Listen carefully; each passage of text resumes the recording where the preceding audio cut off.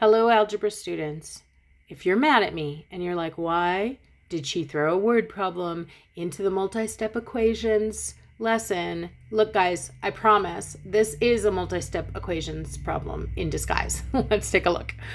It says a 10-foot ladder is leaning against the side of a building. All right, well, let's draw a little picture.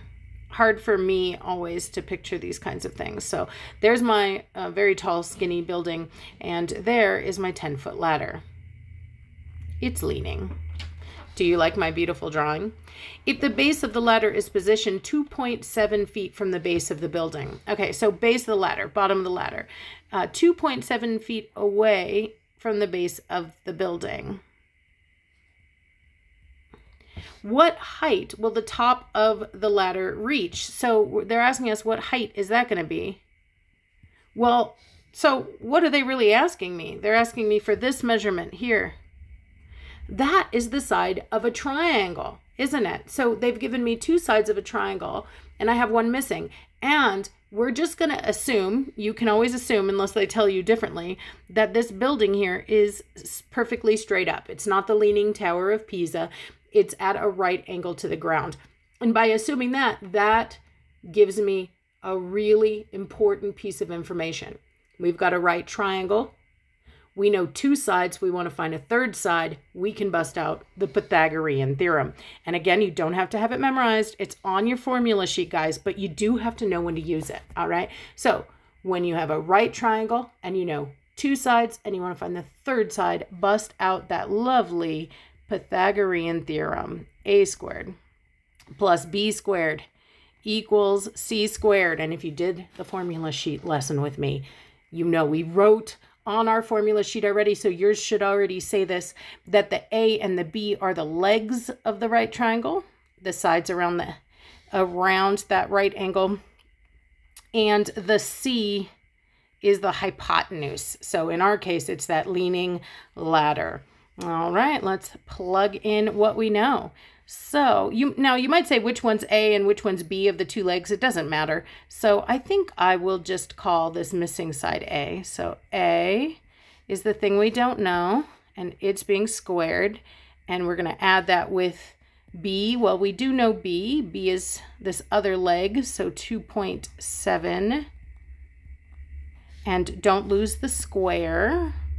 And that's going to be equivalent to the hypotenuse squared. What we said, the hypotenuse was that leaning ladder. So that was 10 feet long. And that's being squared as well. And I'm glad we're reviewing this because we talked about it way back when we were using formulas. But it's been a minute. So you can see now that I've plugged in, though, that it's a multi-step equation. Do you see that? There's some simplifying that I can do before I start solving. So let's do that. On the left-hand side, I can't simplify a squared, but I sure can do 2.7 squared since it's a number. So I'll do that in my calculator. 2.7 squared is 7.29. And that's going to be equivalent to whatever I get when I square 10, which hopefully you know 10 squared is 100. But if not, your calculator can do that for you. And now we have a little two-step equation to solve. There's no more simplifying I can do on the left-hand side. It's time to start working to isolate that variable. Remember, when you're solving, you work that order of operations backwards. So we're not going to gemma. We are going to meg. So I will move anything adding or subtracting first. I'm going to take away that 7.29 by subtracting it on both sides. Let's see what our new equivalent equation will be. Adding 7.29 and subtracting 7.29 are opposites. They cancel. I've got a squared now, and that's going to be equal to, and you can do this in your calculator, but 100 minus 7.29 gives me 92.71. Now, be sure not to stop there. That doesn't even make sense that a 10-foot ladder would go 92 feet up a wall, but you would be amazed at how many students just stop right there and tell me, I'm done. No, you're not. A is not alone. It has a square hanging out. I've got to get rid of it. So what's the opposite of square? It's square root. I can do whatever I want as long as I do it to both sides of an equation. And for those of you who are in my advanced students, we've talked about this before. Yes, in theory, I would get a positive and a negative answer out of this when you take a square root of both sides. But this is geometry. You can't have a negative height, so I'm not going to worry about that. Square and square root cancel, so a's alone. And I will take the square root of 92.71 in my calculator. So second, and then the square root button, 92.71. I get something nasty. It's okay. Breathe, breathe, breathe, breathe. We're going to round. 9.6286. This is ugly. I bet there's going to be rounding directions somewhere, or else your answers would already be rounded. Let's see. What height will the top of the ladder reach? To the nearest tenth of a foot. We want 1 decimal place. Boom, boom, boom. Consider the next number, the one you're about to throw away. It's a 2. It's not big enough to matter.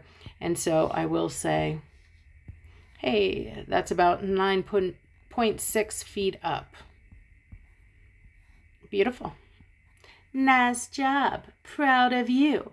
I love it that these big overarching concepts like solving multi-step equations or evaluating expressions, simplifying and solving, really, you know, that's all that algebra is. And we see it in tons of different contexts. And we've gotten to the point now where we're putting those skills together in complicated ways, but it's just the same 3 skills, guys.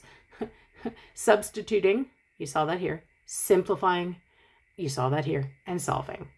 Welcome to algebra. All right, you guys, super proud of you. Happy learning.